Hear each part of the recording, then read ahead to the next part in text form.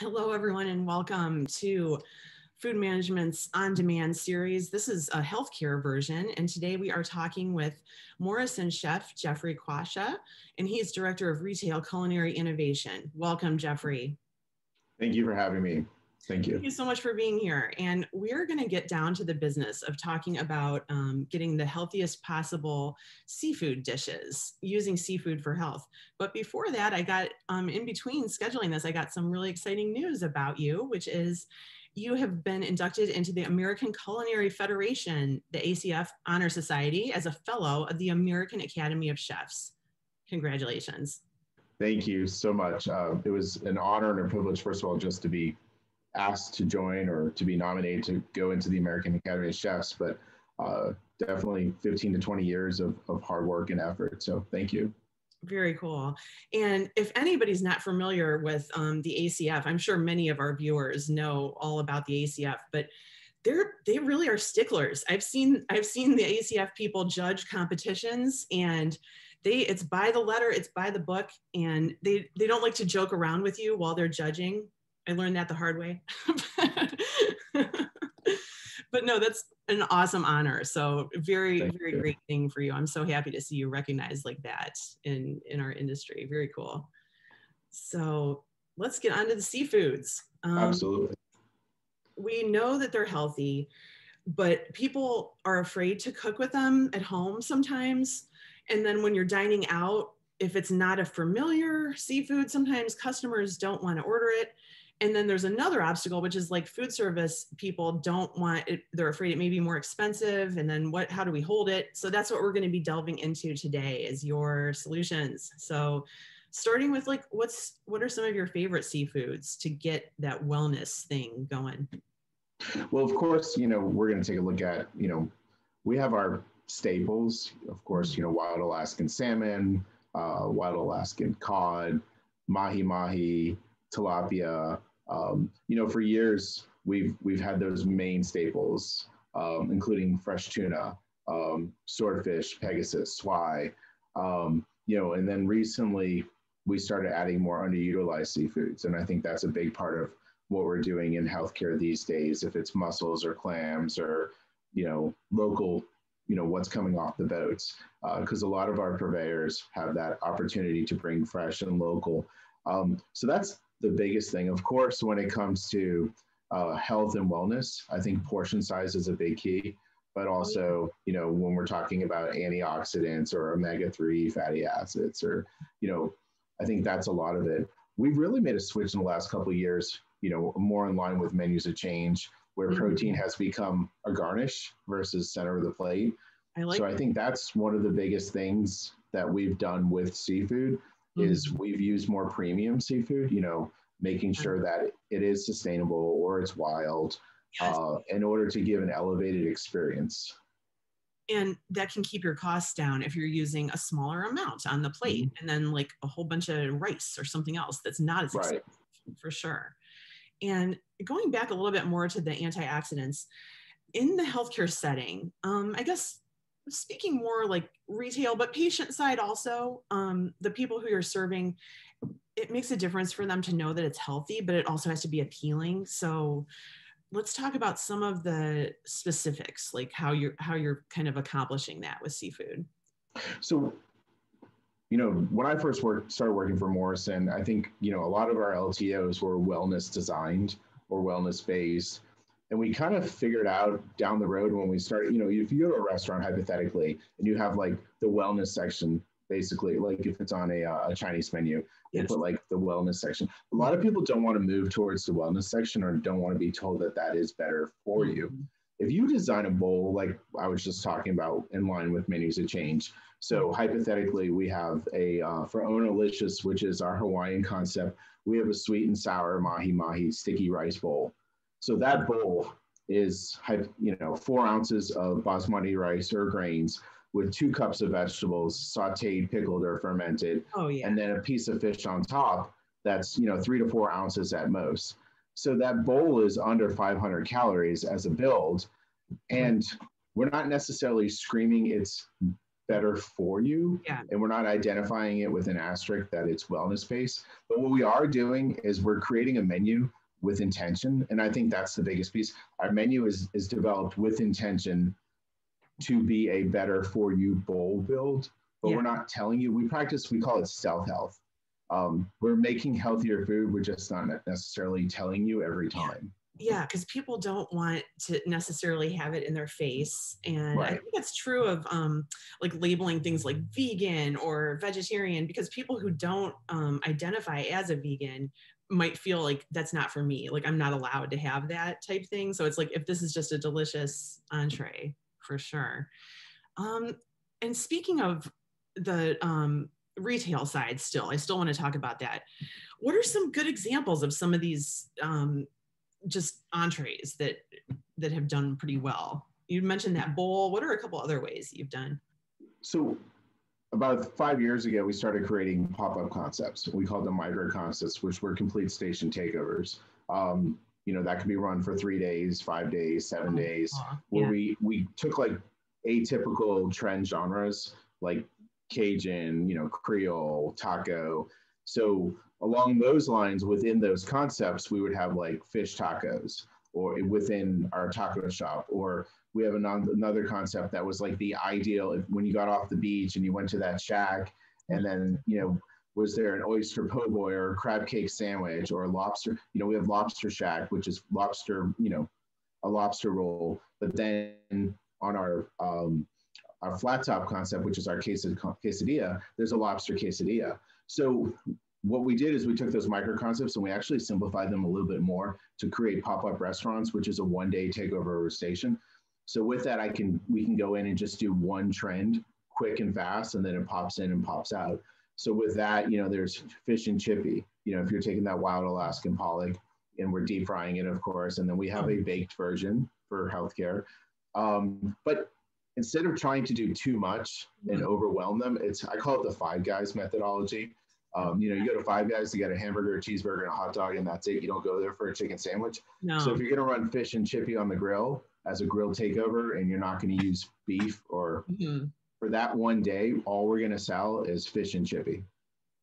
I like that very much. And Five Guys is so good. And I haven't been to one in a while. I'm way overdue. There's one not too far from me.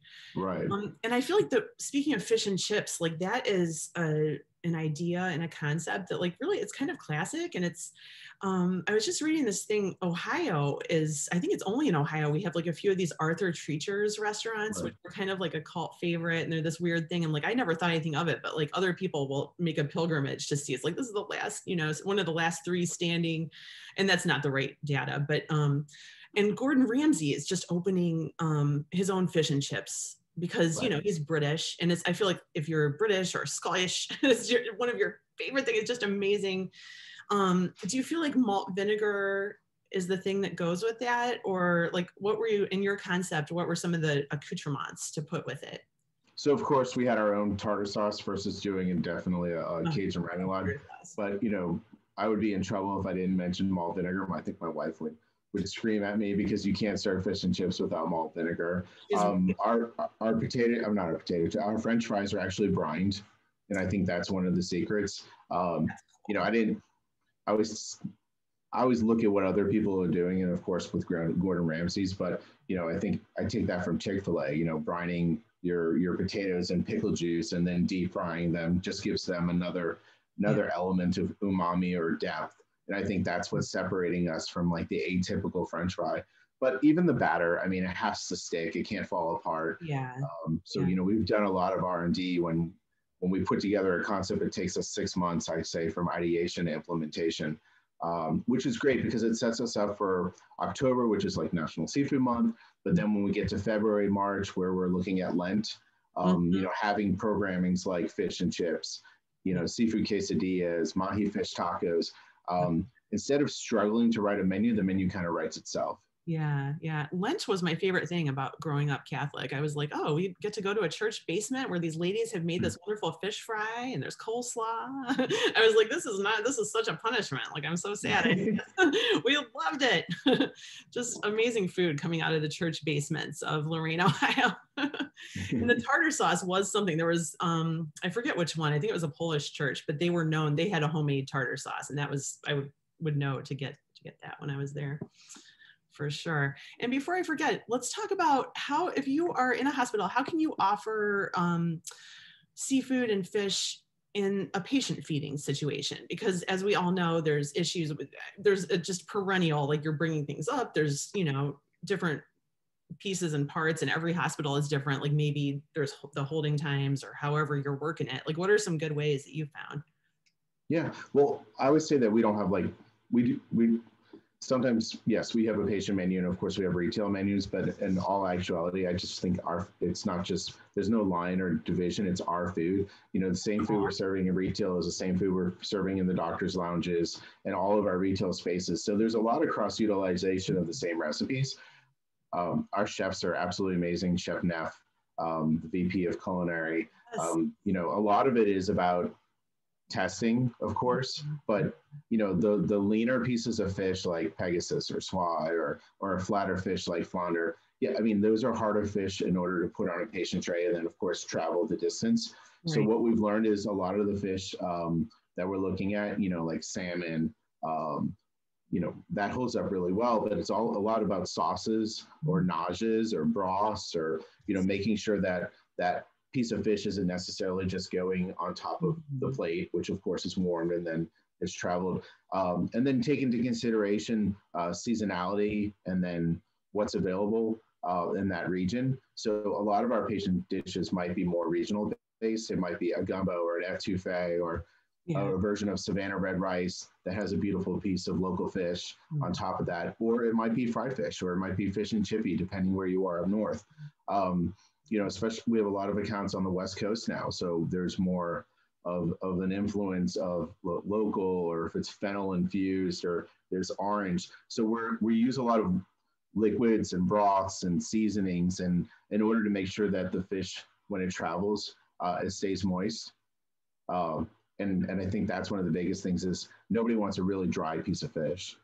No, that's the thing. I think that's what people are afraid of too when they're cooking it. And another thing to be afraid of is I experienced some salmon burnout over the summer. I had gotten sort of like with some Alaskan fishermen, like they send you, it was like a subscription, or, you know, like a CFA, but for fish. And I got so much, and I'm like, oh my gosh, I'm just it's just me and my daughter living here. And it's like, we can't eat this amount of salmon. So when you get the flavor fatigue for something like salmon, what are some of the sauces and the flavor profiles that you go to freshen it up? And this is just for my own personal use. No, absolutely. So we have 10 entree stations. We actually took our atypical entree meat and 3 station. We blew it up like 2 years ago, and we created 10 theme stations. And within those themes, it gives me a lot of playground. So like Callaloo is our Caribbean station, and Smokehouse is our barbecue station. Honest Bowl is more like cover grill. So within those lines, you know, basmati and spice is a concept that we developed recently with Chef Paul. Mm-hmm. We actually took a lot of, you know, our seafood, you know, and it might be snapper or mahi or salmon, and then I started plugging them into one of those categories. So with Smokehouse, you know, taking an entire salmon loin skin on and then rubbing it with a, you know, Carolina barbecue sauce, and then, you know, McCormick brown sugar spices. That's the easiest thing that you can do. And you put that in a 400-degree oven and roast it for 15 minutes. So it's a little bit around medium. But that flaky barbecue, that smokiness and the sweetness, and then you have that vinegar that ties it all in, but it also helps to keep seasoning. When I make stuff like that, or if we make that in a hospital setting, we just added that to our smokehouse. You know, that's something that our chefs can take, and then that can be flaked. It can be put on top of a baked potato. It can be put on top of loaded macaroni and cheese or cauliflower mac and cheese. Yeah, the same but way. It's also barbecue. Like, why does barbecue just have? Yeah. Super cool. Using it as, you know, and then from a Caribbean standpoint, you know. Oh yeah. Right. Super cool. But like we just did a snapper escabeche So, you know, taking some classical dishes from the Caribbean, if it's jerk or an escovitch, you know, that people can identify with. I think if you create a crazy name for something, then you might scare people away. But, you know, I think because of Pinterest and Instagram and other social media aspects, people are more cognitive of dishes like jerk or escovitch. That's helped. Or curry. I think curry has become acceptable. You know, Indian curry, and then of course Thai curry. So a wet curry, like with a coconut base, is perceived wellness. So that might be a great opportunity for your salmon dishes at home too. That is a delicious idea, because the concept of taking coconut milk and like some green Thai curry paste or red Thai curry paste and doing something with that works pretty well for me. So thank you for that little sidebar. And there's one more thing we wanted to talk to you about, and that was the ghost kitchens. So I think we touched on that just a little bit, where those different concepts, is that the same thing, or tell us about the ghost kitchens? So we, you know, in the middle of the pandemic, I think last March, we kind of blew up some of our methodology. If we could rethink what we're currently doing and what does our business future look like, and then we're looking at, you know, a lot of ghost kitchens popping up all over the country. So, you know, some of our catering spaces had to be reimagined because we take care of the entire hospital. But using tech, you know, I think that's the biggest piece of the ghost kitchen, and then having a kitchen where it's 4 walls you can't see into. So one of the concepts that we created is 10 concepts from 37 ingredients, which goes into, you know, that's cool. Menuing with intention, or the rule of 3, which are two of my favorite things.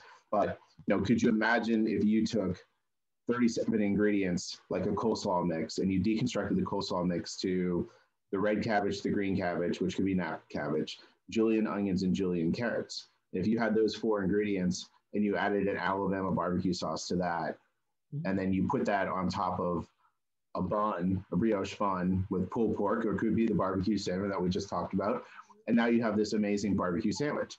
But if you took those same 4 ingredients, the coleslaw mix, and you put them in a bowl with basmati rice, and then you put a sriracha honey salmon on top, then now you have like a play on a boodle bowl using wild sustainable seafood. But if you took those same 4 ingredients and then you threw like a quick pickling juice on top, and you put that on a baguette with sriracha mayo, and you could put that same salmon or any seafood or pulled pork on top, and now you have a banh mi. Banh mi. So that's kind of been our process. I love that. And it's like, talk about reducing food waste too while you're at it, and getting a minimal amount of stuff. And for sure. All right. Well, I wish we had more time to talk. And especially once we start talking about barbecue, I could talk all day, because I've got many thoughts. But really appreciate you being here. Absolutely. Congrats again on that thing from the ACF. That is awesome. We are so proud of you, and we're going to continue to stay in touch with you. Thanks for being here. Thanks for having me. I appreciate it. Thank you.